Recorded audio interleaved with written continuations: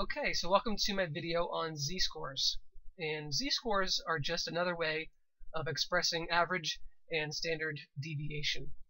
If you have a z-score of 1, that just means that you're 1 standard deviation above the average.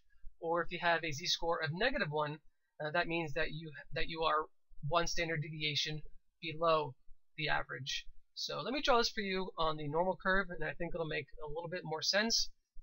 If you remember from my last video, we always put the average in the middle of the normal curve. And this Greek letter mu represents the average.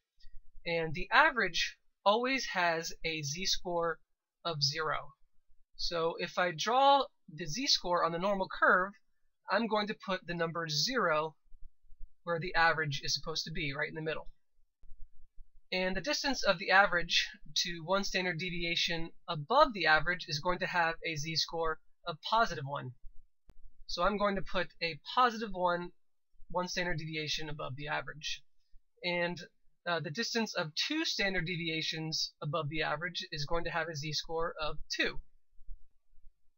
So I'm going to draw a +2, which represents 2 standard deviations above the average. And the same concept applies to the left, except we use negative numbers. So 1 standard deviation to the left of the average is going to be a -1 z-score, and 2 standard deviations below the average is going to have a -2 z-score. And if you remember from my previous video, we know from the empirical rule that 68% of the data lies within 1 standard deviation. And the same concept applies for z-scores. We know that 68% of the data, or 68% of the area under the curve, is in between the z-scores -1 and +1. The empirical rule also tells us that 95% of the area under the curve is in between 2 standard deviations. And once again, the same thing applies for z-scores. 95% of the data, or the area under the curve, is in between the z-scores -2 and +2. So many of you have probably noticed that z-scores are just another way of expressing standard deviation and are wondering, why do we even need to use z-scores in the first place? And z-scores are particularly useful because you can find the area for any number under the curve. Let's say that we're somewhere between 1 and 2. Let's say that we're 1.5 standard deviations away from the average. So we draw a line, and this number is 1.5. We are 1.5 standard deviations away from the average, and we can't use the empirical rule to find the area to the right or to the left of 1.5. So let's say we needed to find the area above 1.5. This is when z-scores are particularly useful because we can use a z-table to find this area. So hopefully this will make a little bit more sense once we get started with an example. So let's get started right away. Okay, so here we have an example that is somewhat similar to the example from my last video. And in this video, we're going to solve this using z-scores. And it says that the test scores for a class are normally distributed. Okay, so that means that we could use our normal curve, and it gives us that the average, which is the Greek letter mu, is equal to 75, and the standard deviation, which is the Greek letter sigma, is equal to 10. So the first thing I'm going to do is place my average on the normal curve. The average, once again, always goes directly in the middle of the normal curve. Okay, so now that we've placed our average of 75 directly in the middle of the curve, let's see what this problem is asking us. It says, what is the probability that a student scored above a 60? So we need to find out if what's the probability that a student scored above a 60. So let's place this value of 60 on our normal curve. We know that our value of 60 is less than 75, so that means that we have to place that value of 60 below the value of 75. So we can place our value of 60 anywhere below the value of 75. So now, if we want to find the probability of a student scoring above a 60, the only thing we have to do is find the area above the value of 60. But the question is, how exactly do we find that area? And this is why we need to use our z-scores. So the formula that we need to use to find the z-value for any point on the curve is equal to any value x minus the average, which is the Greek letter mu, all divided by the standard deviation. So this is the formula that you should memorize. So write this down. This is the formula to find the z-score for any value on the curve. So let's find the z-score for our value of 60. The z-score is going to be equal to x, which is our value of 60, minus the average, which is 75, divided by our standard deviation, which is equal to 10. So if we simplify this, we have 60 minus 75 in the numerator, which is negative 15, divided by 10. Negative 15 divided by 10 is negative 1.5. So our z-score for the value of 60 is equal to negative 1.5. So now I'm going to draw the z-value in blue below the value of 60. This value of 60 has a z-score of negative 1.5. So what that means that this value of 60 is 1.5 standard deviations below our average of 75. So now let's find the z-score, or the z-value, for the average of 75. The average always has a z-score of 0 every single time.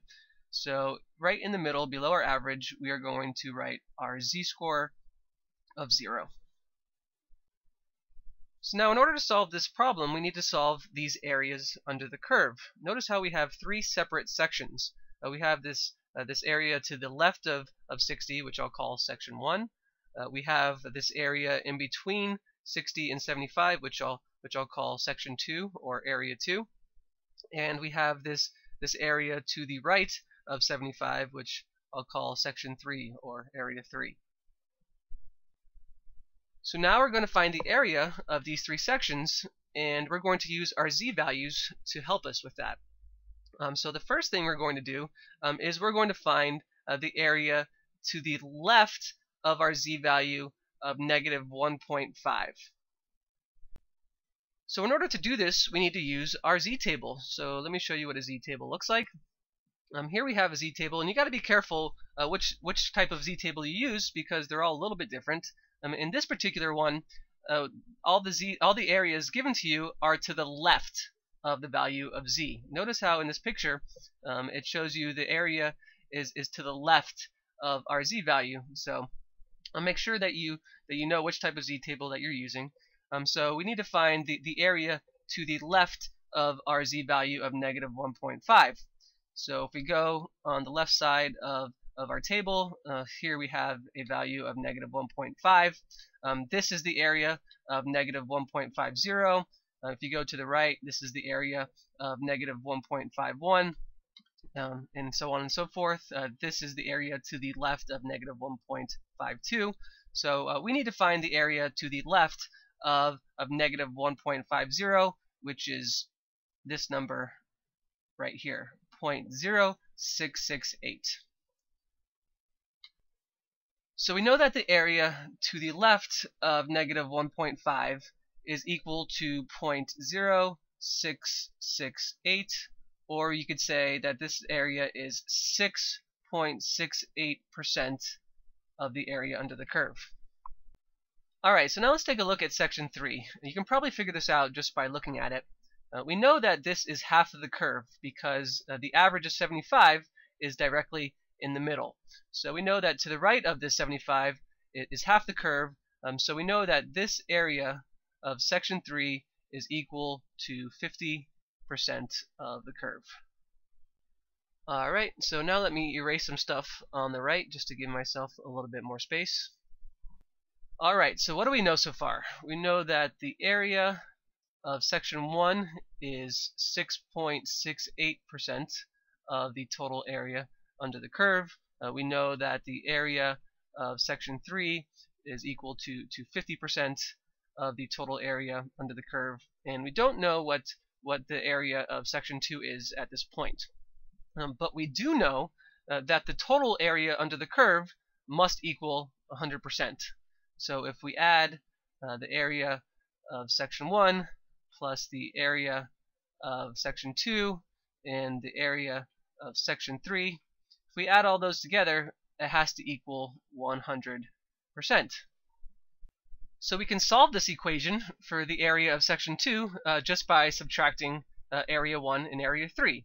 So the area of section 2 is equal to 100% minus the area of 1, which is 6.68%, minus the area of section 3, which is 50%.